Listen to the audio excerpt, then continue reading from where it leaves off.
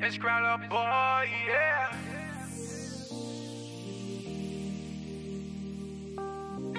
I too happy you came my way. Soon on the break like your face, I wanna see. Welcome to my channel, and this is Tanya. I'm about today to explain my story about my BBL and Leopard 360. To everybody that subscribed to my channel, thanks to my YouTube family support. But if you're watching this video and you haven't subscribed yet, go ahead, hit the subscribe button and please hit the notification bell so you can get notified whenever I post a new video. Okay, this video is a very long video, but I'm gonna try so hard to cut it down. My sister sent me a thing of me and she was like, oh, these people gotta go review, go and read and stuff about them. So I went reading and thinking about them, and then I seen like reviews about Dr. Ducks. So I was like, you know what, I'm gonna call Mia. So I called Mia. I was like, oh, I'm looking during my surgery, and she was like, sure, that the dogs have opening on March 20. I was like, sure, March 20 is my day then.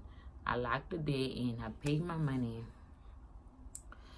I paid my $4,000, and I bought my plane ticket to leave Rhode Island on the 19th, because they said arrive one day before surgery and stay 5 days after surgery. So I put in my vacation, everything, and I was about to leave. So I left Rhode Island on the 19th, and I arrived to Miami. I went for my pre-op appointment at 3 o'clock Miami time. So when I got to Mia, I was given a BBL pedal, a backboard.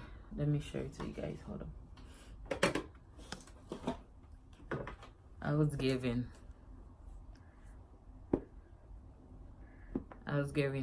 3 phones. One of this, the board.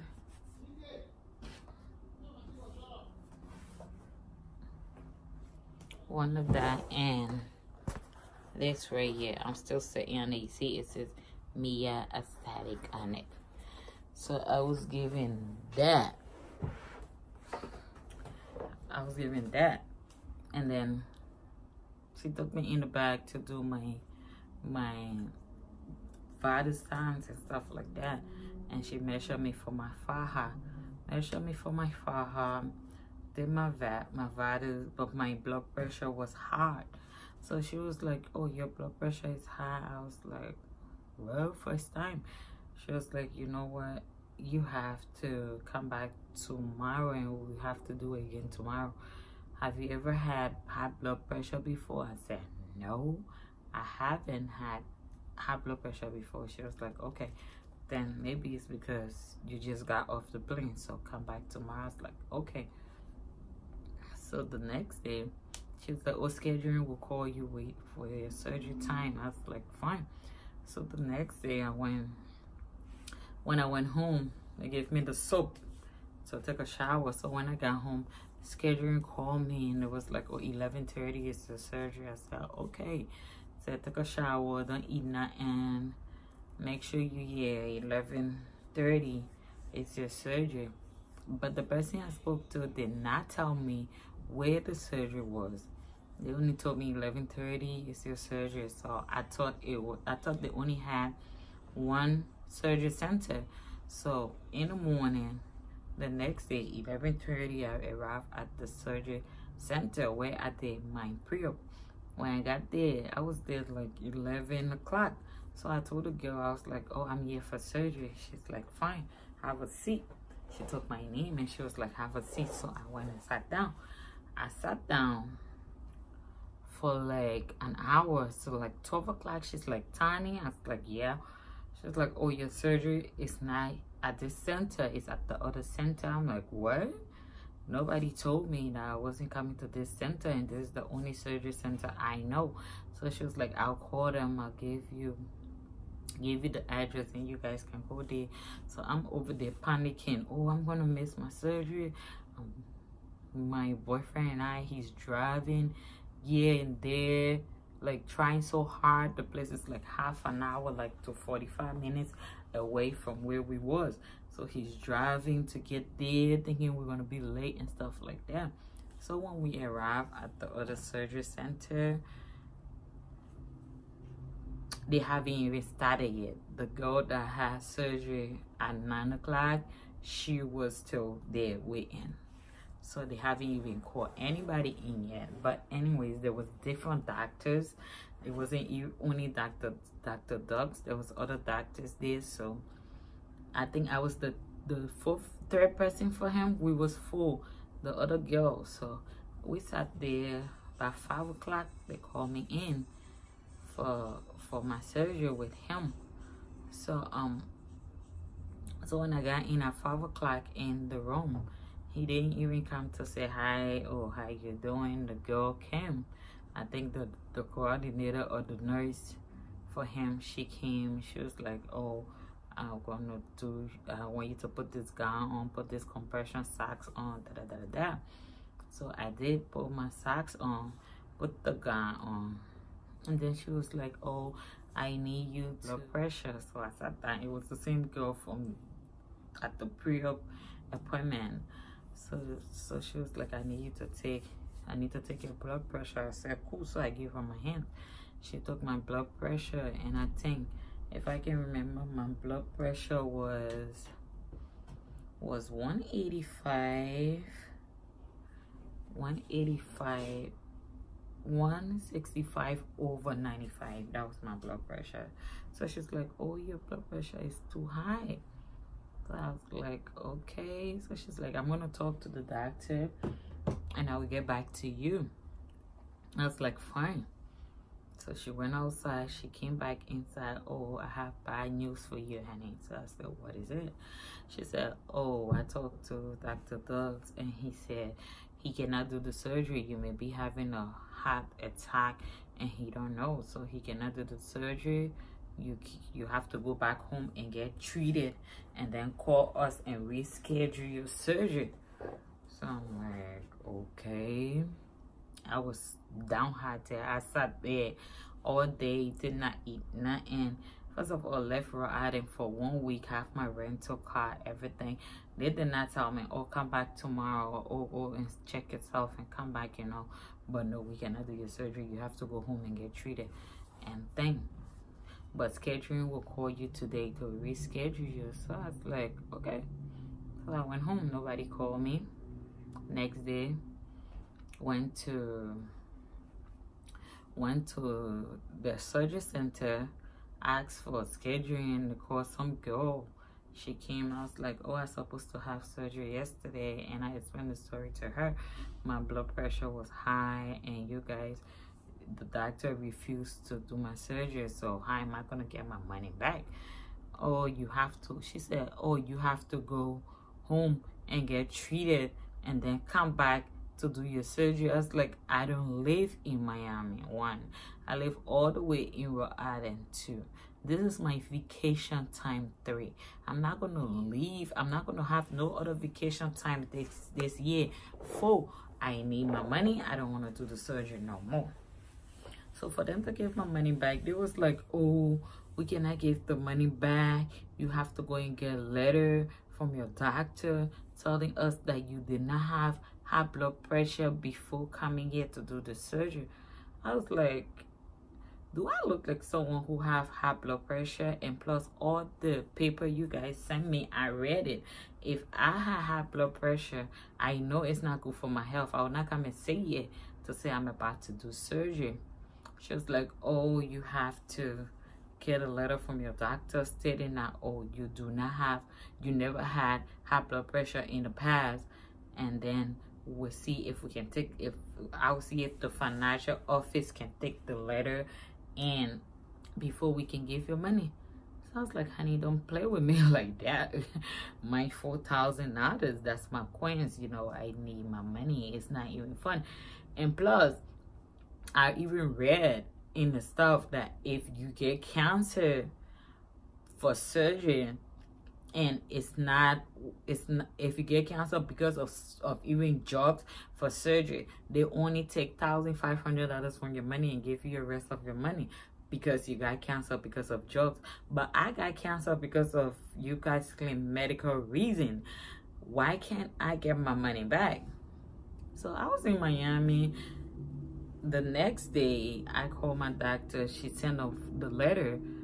I took the letter to them. She's like, oh, they cannot take the letter. My doctor have to state in the letter that, oh, my high blood pressure cannot be treated because I never had high blood pressure before they can give my money back. No, she said they would think about it if they can give my money back or not. So I was like, what? So I called the lady that I paid the money to, the financial lady, and she was like, okay, I'm gonna talk to my supervisor and stuff like that.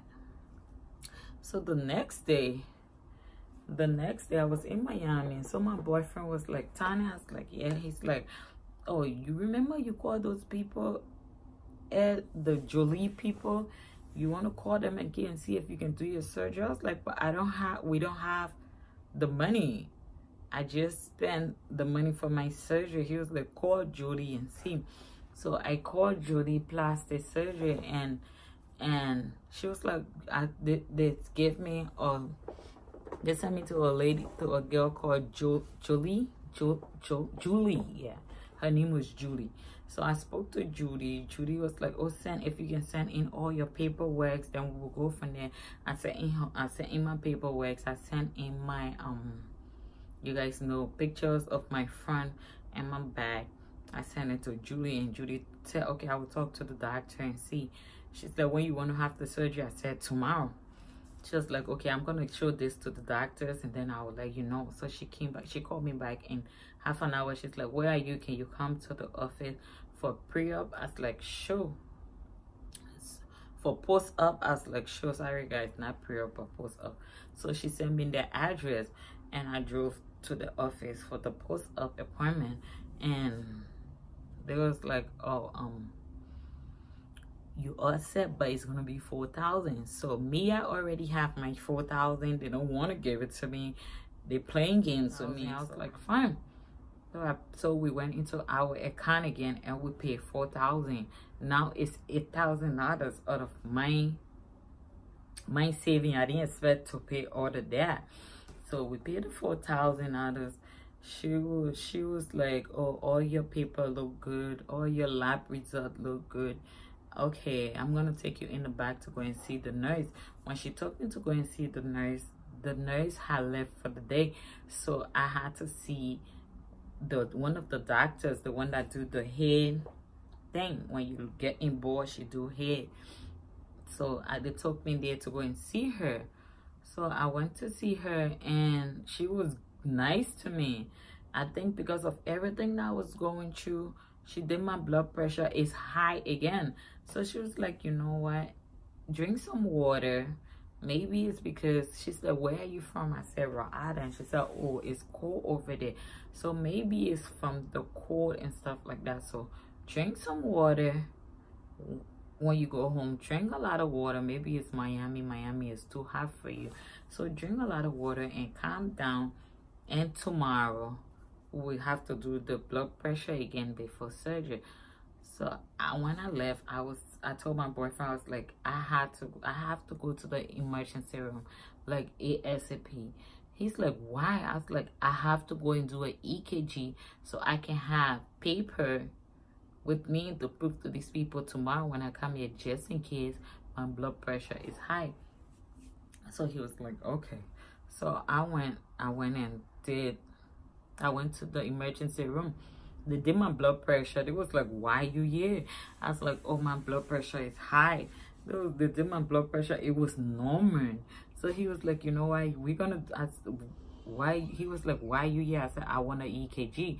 He's like, but your blood pressure is normal. But anyways, once you want an EKG, we're going to give you an EKG. So he did the EKG. He gave me the paper. And then my boyfriend got a lot of water. We was in store like crazy people buying buying blood pressure pills. We was buying garlic. I was just drinking a lot of shit because I never wanted to go through what I went through with Mia. So when I got to Julie, when I got home, scheduling called me and it was like, oh, your surgery is 8:30 in the morning. I was like, thank you. So 8:30 in the morning, I got to Julie. As soon as I got there, like, I'm gonna be honest with you. As soon as I walked through the door, oh, I have surgery, they called me in. I was already in. I didn't have to go and sit like Mia, where sit for hours and get called at 5 o'clock in the night. I think that's the reason why my surgery was canceled for Mia, because he was already tired. So that's how I feel. So I went to the door. Oh, I'm here for surgery. They wasn't even open yet, but they called me. The nurse came outside. She called me in. I went in. My boyfriend was like, you ready to go? I was like, yeah. And then they took me in the back, and then he left. They did my blood pressure, but my blood pressure was high when she did the blood pressure for the first time. She was like, you need to calm down. We get this a lot. People get nervous and you need to calm down. So I explained the story to her and I gave her the thing of my EKG. She was like, okay, I'll come back and take it again. So I was laying back, listening to relaxing music and stuff. She came back. She took the blood pressure. It dropped a little bit, but it was still high. It wasn't normal, but it dropped. So she went and told my doctor. And then Dr. Creekan was the one that did my surgery. Dr. Creekan, he's an older guy. I'm gonna post his picture. He did a really good job. He snatched me in. So I love my doctor. So he came in. He was like, what's going on? So I started smiling. He was like, so tell me, what do you want? How you want your body to look like? So I was like, I don't know. I don't have nothing in mind. I'm just gonna leave it with you. I believe in you. I trust you with my body. Do what you can do. So he was like, okay. So he said, stand up for me. I stood up. He marked me up. And then he said, what's up with the blood pressure? So I explained to him and I showed him the EKG paper, and then he started laughing. He laughed so hard. So I was like, why are you laughing at me? It's like, because you look relaxed. It's like, you look relaxed, you look calm. So I don't know what's going on with the blood pressure. So he said, talk to me. So he put the cuff on my hand, the blood pressure cuff on my hand. And then he started asking me, how many kids do you have? And I was talking to him. I said, I have 3 kids. I have a daughter. So we're having a conversation. And he did my blood pressure and boop, it was normal. I had a normal flat ass blood pressure, like no high. It was like, so he was like, get ready, you going for surgery because your blood pressure is normal. I was like, how did you do that? He said, oh, some people just, when they put their mind on the blood pressure thing, they get nervous and stuff. That's what happened. So I was excited. I said, I see you. I said, bye. So he left. And then the next doctor that came in was Dr. Chris. He's the anesthesia doctor. So Dr. Chris came in. He said, hi, I'm Chris. English. He speak good English. The doctors over there at Jolie, they speak good English. So he was like, hi, I'm Chris. I'm Dr. Chris. I'm going to be your anesthesia doctor. I'm going to walk you to the room now. So he and the nurse, they walked me to the room. I lie on the table. He put in my IV. The only thing I remember him saying was, I'm about to put in the injection now. And I said, okay, that's all I can remember. That's all I can remember. I think it was 10 o'clock. I went in, and then that was all I can remember. I woke up at 5 o'clock, laying on my stomach. I was already in my faja. They already called my boyfriend. He was in the back. So when I woke up to Rosie. Rosie was the one there with me. Shout out to you, Rosie. Thank you so much. May God bless you. I want to that day my massage. I have her picture. So just in case if you go to Julie plastic surgery to do your surgery, please let Rosie take care of you. Rosie is a very good lady. She really did a really great job with me. So when I woke up, I was just so, actually I wasn't feeling anything from the beginning. So Rosie was like, oh, your prescription. They gave me my prescription, and then she walked me outside. I did not say any chair.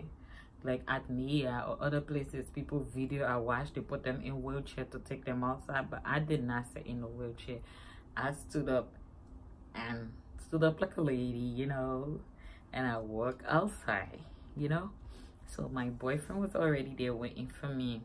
Got in the car, went to the hotel, but I had already got my medication from Mia before then, so I already had that medication. So the medication that I got from Julie, I did not take it to the pharmacy. I did not use it. I got acicoli and hold on. Yeah, this is the acicoli, and then something else they gave me. I did not take it. So Xanax, something they give, but I didn't take it. So when I got home, I was so sleepy. The only thing, I was cold a little bit, but when I got home to the hotel, my boyfriend turned the heat up and I was knocked up. I went to bed and he went and grabbed me some soup. If you watch my other video, I'm gonna put the link down below. He brought the soup. I drank the soup. The only thing was I was just so cold. That's the only thing I felt. I felt so cold. Other than feeling cold, and my body felt like I went to the gym and I work out too much. That's it.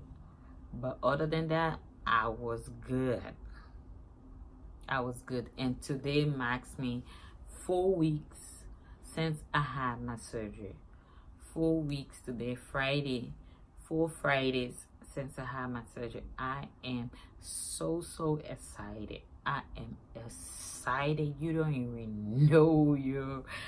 I'm happy with my body. I love my results.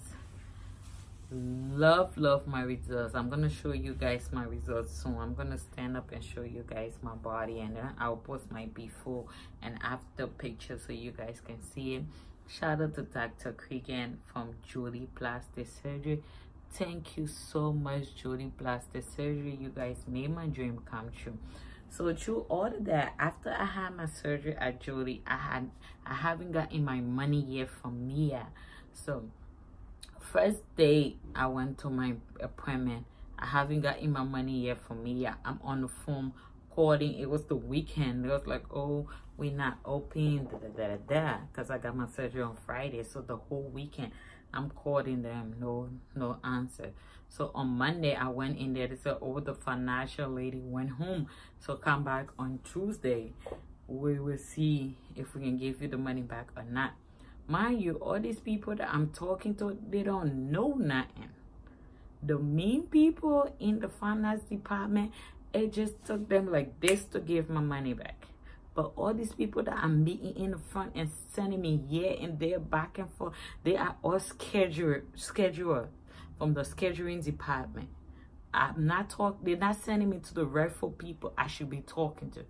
So on Wednesday, I went in there. I am so mad. I'm like, I want my money back. I just got surgery. Surgery that I was denied of, that you guys say you couldn't give me because I was sick. I just got my surgery. I did not die. I want my money back. So the boy in the front was like, you know what? I'm going to get you the finest department. So he went in there and he got me the lady. She is so sweet. She is down to earth. She was like, what's going on? She didn't even know what I was going through. For 5 freaking days coming over there to get my money from Mia, and they just sending me all over the place to people that don't even know what they're doing. Girl, I was pissed. I had it up to here. I was about to go off. So she was like, oh, I'm sorry, calm down, what's going on? So I explained to her. She was like, okay, hold on. She went in the back, she came back, she was like, we're gonna give you money, but we're not gonna give the down payment, the $300. I was like, it's fine, I just want my money, I just want to get out of here. She's like, oh, I'm so sorry, first time hearing it, I didn't even know you was going through this for 5 days now. I was like, yeah. She said, okay, I'm gonna process the money right now in front of you. Call your bank, please. See if they see anything on it, and you're gonna get the money in a couple of business days, because it's a lot of money, so it would take maybe 7 to 5 business days. I said, okay, thank you. She was sweet. God bless your soul for helping me out and giving me my money back. So that's how I left, and I was done with them. And I just want to say thanks to the Almighty God, because through everything that I went through with, man, it was God that carried me through surgery. It was him. It's like surgery is like you being knocked out, don't know what's going on, don't know what's gonna be your next move, but the only person that's there to take care of you is God and that doctor. So I would first like to say thanks to God for my safe surgery, and secondly, I would like to say thanks to my doctor for this great job he did on my body. Okay, let me show you guys my body. Hold on. Over here I have makeup stains in my booth. Okay guys, so this is me. I'm wearing my faja. This is stage 2 faja on here. My butt.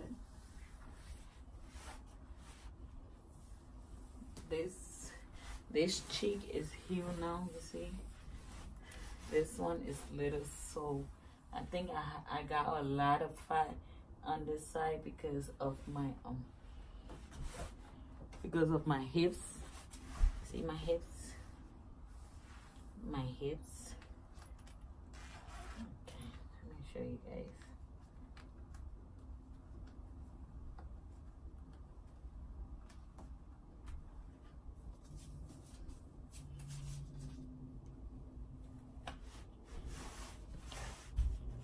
This is my skin right now. See?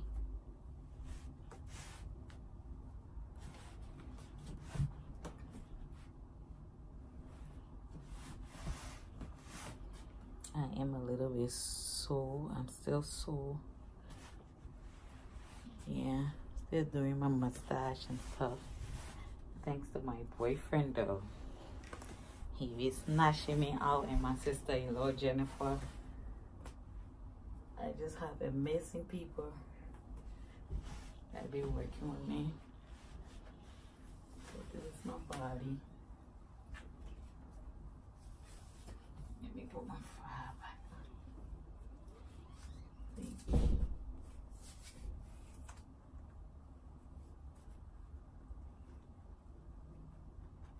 This is my body.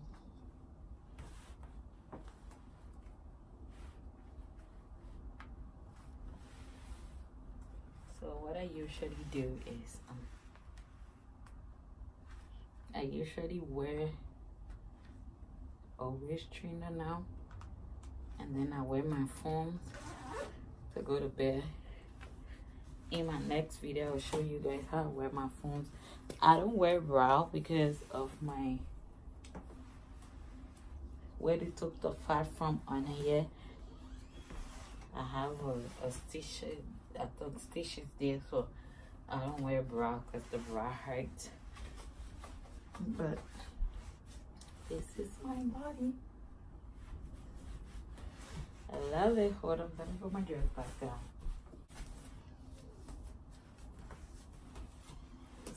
in my dress.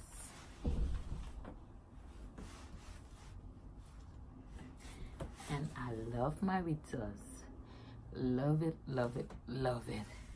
So guys, Jody plastic surgery is the next thing. Thank you, Dr. Cregan. Guys, I hope I help you guys, and I hope you guys enjoy my video. Please, please, please subscribe to my channel, and I love you guys. Bye.